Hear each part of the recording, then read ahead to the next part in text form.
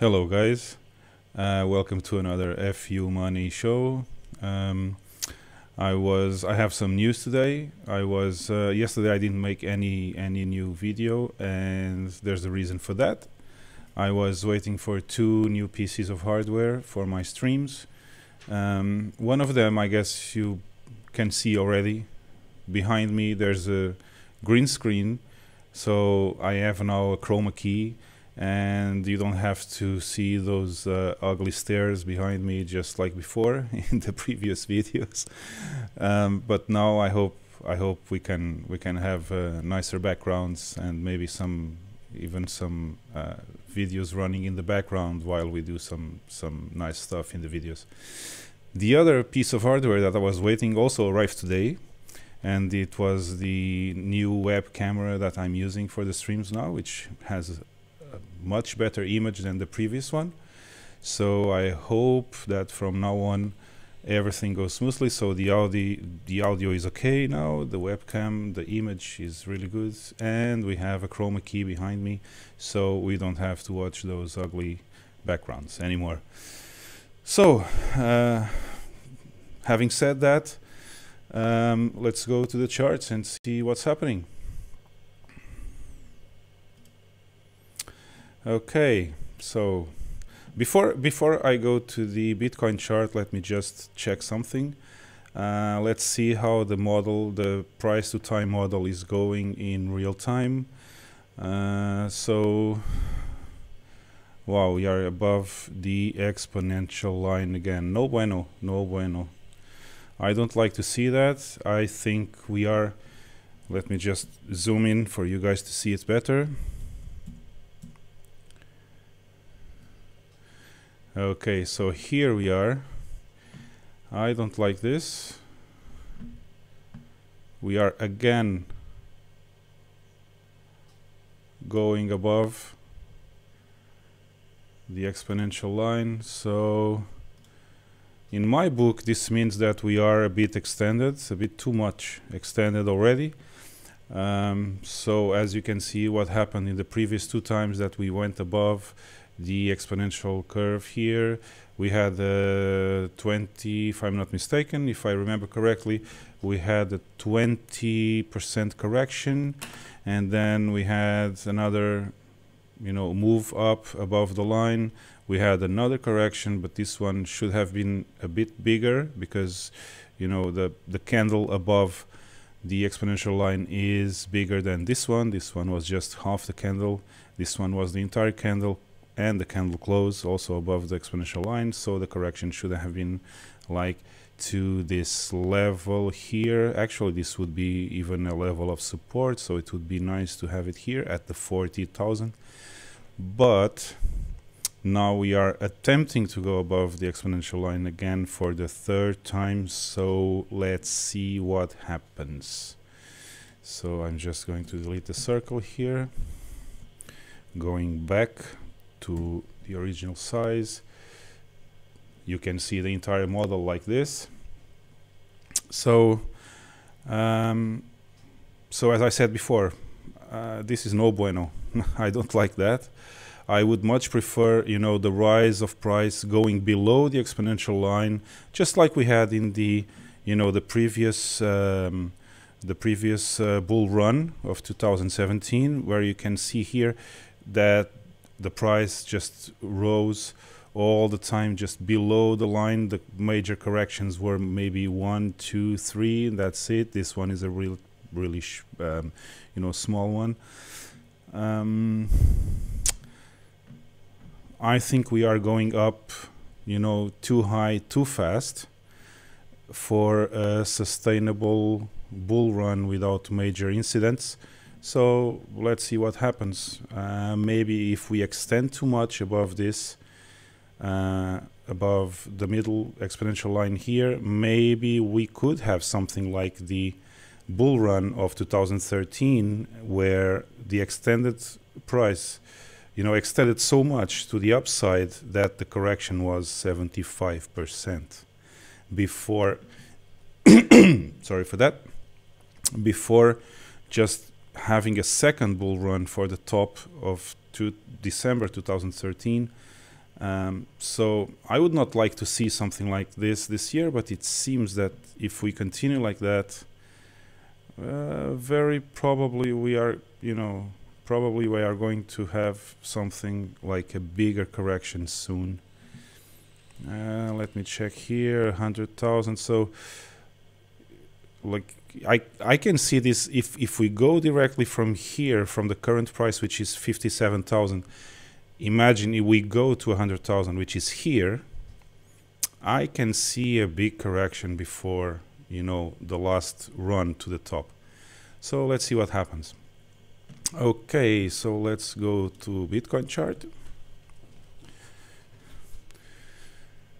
So as I expected, so we had here, I was expecting to have the third range boundary here, something like that, having a channel which is almost horizontal with the second range boundary here, expecting a fourth range boundary somewhere between the second and this line of support around the 51, 52, which would be a very short fourth range boundary here. But for now, let's just continue to move the third range boundary.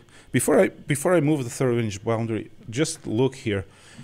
The price touched the context, the resistance context, which is this gray box, behind the price here. And as soon as it touched the context box here, the resistance context, it went down. And this was, wow, almost 50, so 58 to 55. So this was like a $3,000 correction immediately as soon as it touched the resistance context, which is drawn by the indicator, by the way. So this is not drawn by me. The only thing that is drawn by me in this chart are the white channels, like this one here on the left, and these little orange boxes where I identify some key points for the Bitcoin price. So basically, let's move this, which is still not confirmed, because as you can see, I can even zoom in a little bit more. You can see that the zigzag line, the yellow line coming down here, is a dashed line, so it's not filled. And this means the third range boundary is not confirmed yet. It has to go a little bit more time and down in price just to be confirmed. So let's put this on the normal size that I was showing you guys. Let's grab the third range boundary, move it a bit here. So maybe this is the last time I have to move the third range boundary. In either case, I could expect a third range boundary,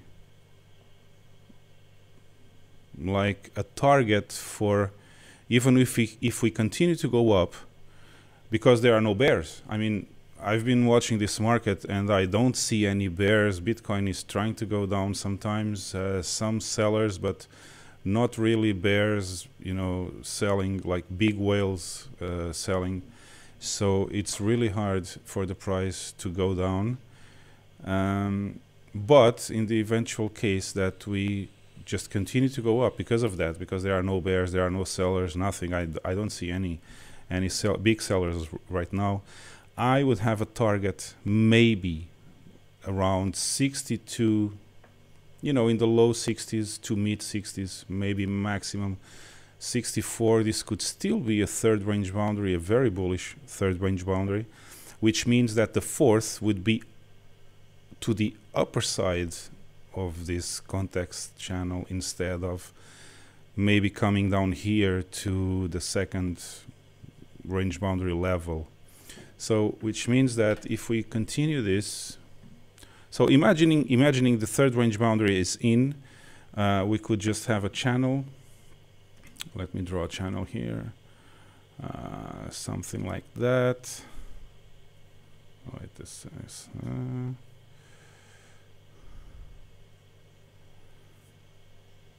and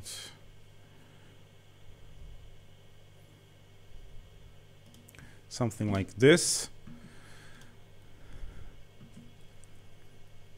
So let me drop the fibs now. So you see here the white dashed line in the middle of this ranging channel, the famous dump zone as I call it. I see the price coming to this dashed line. Actually, this line coincides with a very nice support around 51,000. We have here a line of support, which would be a nice place for a retracement. However, I would expect the fourth range boundary to come a bit lower, maybe to this support here. Let me just draw the support for you guys. So we have a nice support here around 48-ish. Yep, around here we have a nice support, as you can see here, here, here, and here resistance, and here support, and here support. So this would be a nice range, a nice level, price level for the fourth range boundary, having something like, I just put this to the left. So imagining that we follow the same pattern, we could have something like the fourth range boundary continuing to form around here. So for me, this would be a nice area. Speculative area. Where's, oh, okay, this is on top of the other one. So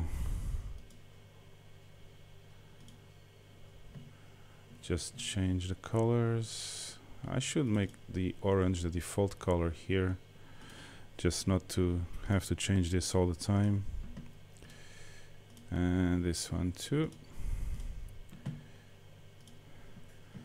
So for me, this would be a nice speculative area to go long on Bitcoin if the fourth range boundary actually comes down in this eventual scenario that we discussed previously.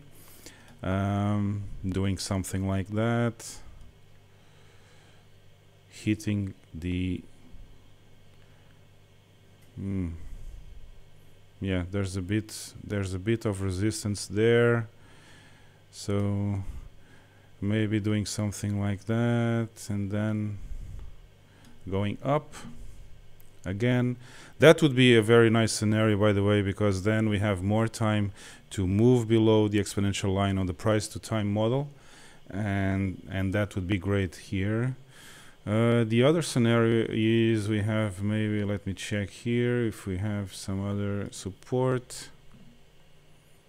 Yeah, we have another support around 50,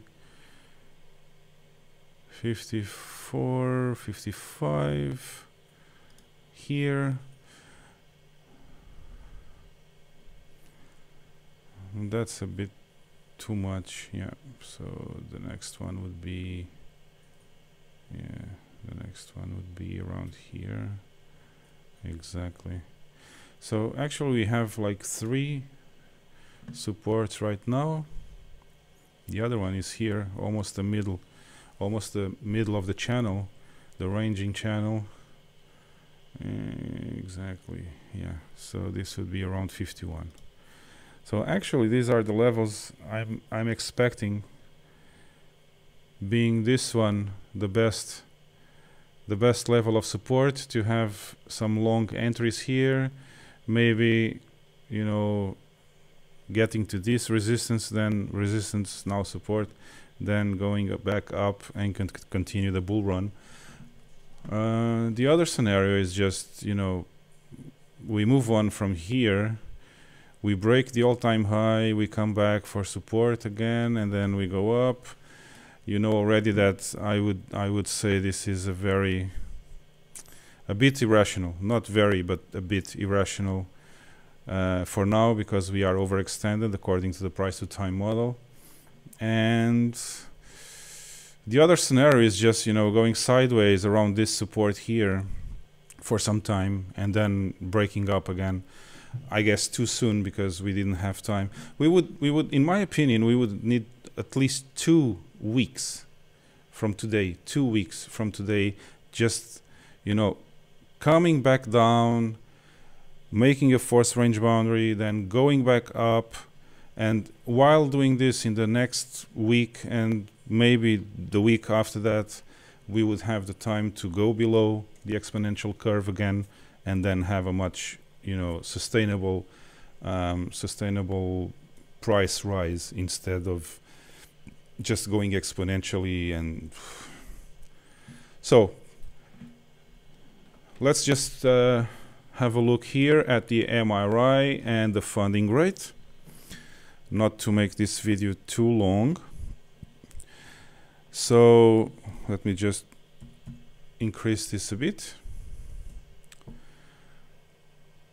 So the MRI is giving us a 1, 2, but this one is coming down again.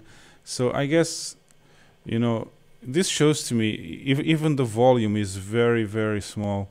This shows to me that, you know, there are no bears, no one is trying to sell, but also all the retail is just waiting for a nicer opportunity to go in, since we didn't have any institutional buyers lately, and that's why Bitcoin is just going sideways here and not even having a 1 to 9, you know, sequence in the MRI. The RSI is coming down, the MACD is bearish, the RSI is bearish. Yep, also here. Let me check this. Whoa, yeah.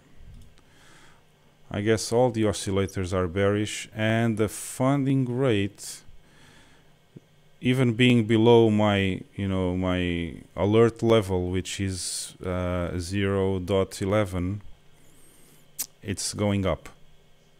So we should always check the funding rate in the 1 hour chart because it's much more accurate. Yeah, it's going up. So right now the funding rate is around 0.04. So this was really coming down when Bitcoin went up here, but now it's going up again. So, you know, it's becoming bearish-ish. Okay, so let's go back to the same zoom as before. So that's basically my quick analysis for today. You know, we are just forming really, if you look here, you have higher highs except this one, then you have higher lows, but nothing is really happening. There's no volatility, no big sellers, no big buyers, and that's why Bitcoin is just going sideways like this.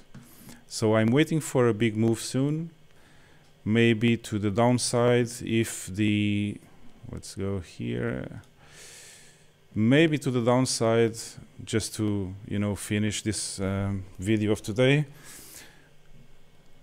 Maybe this big move could be to the downside to form a fourth range boundary around this speculative area that I would love very much to go long here. Maybe the big move will come like this, like an irrational move to the upside if some institutional buyer, you know, just buys another billion or another, you know, 2 billions or something like that, and then maybe Bitcoin just goes up like crazy. But I'm not, I'm still waiting for the patterns to form. Some people are talking about a cup and handle here. I don't believe this is yet a cup and handle. This is not a cup and handle, because for you to have a cup and handle, the handle has to be at least 50% of the cup size, which means that we would have to come at least to this support and then going up, and this could be considered a cup and handle. But still, for now, I don't consider this a cup and handle. So let's see what happens. And I guess, let me just stop screen share. So I guess tomorrow I will come back with another analysis. Let's see how this develops. If we go down for a fourth range boundary, if we go up in a completely unexpected way because someone bought 1 or 2 billion Bitcoin in Bitcoin, or if we just go sideways for some time more, which is also not bad because then it gives us time to go below the line of the price to time model. But you know, I guess it's this is it for today. So no big news, nothing. And before I forget, I guess for the first time, I will tell you, smash the like button. For you know, let's see if the YouTube algorithm actually is listening to us. Just, you know, share the videos with your friends, and I'll see you tomorrow.